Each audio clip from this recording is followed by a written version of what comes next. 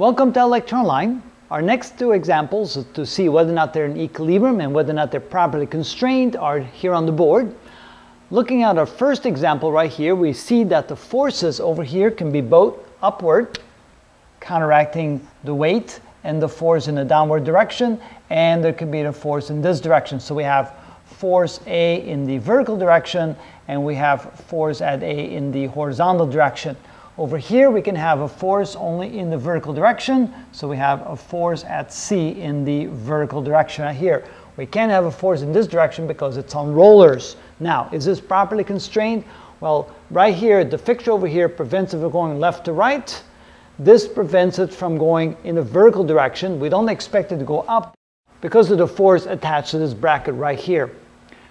Now, to calculate the forces on A and on C in the vertical direction, notice that this is exactly at the halfway point. That means that each of these carry half the weight. So we know that the magnitude of this force in the y direction would be 500 newtons, and the magnitude at C in the vertical direction would be 500 newtons.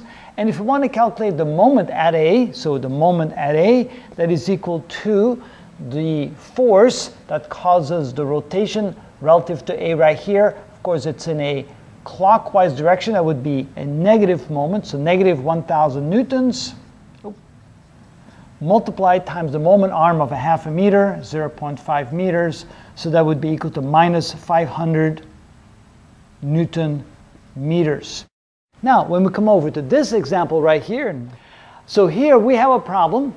No problem at point A, but we do have a problem at point C because the weight hanging down from here would cause this bracket to rotate about point A, causing a moment about point A, but there's nothing at C to prevent it from going this way because the force can only act in this direction. So we can only have a force in this direction at C, so we have nothing to counteract the moment about A, so therefore this is not properly constrained and not in equilibrium. Are we able to establish the forces here? And the answer would be no, we're not able to establish the forces because we don't have anything to counteract the moment about A. So this is definitely not constrained and not in equilibrium. All right, so these examples will really help you figure out how the forces act at the various contact points depending upon how it's connected to either the ground or some other structure. And so hopefully this helps you understand how to deal with these types of forces.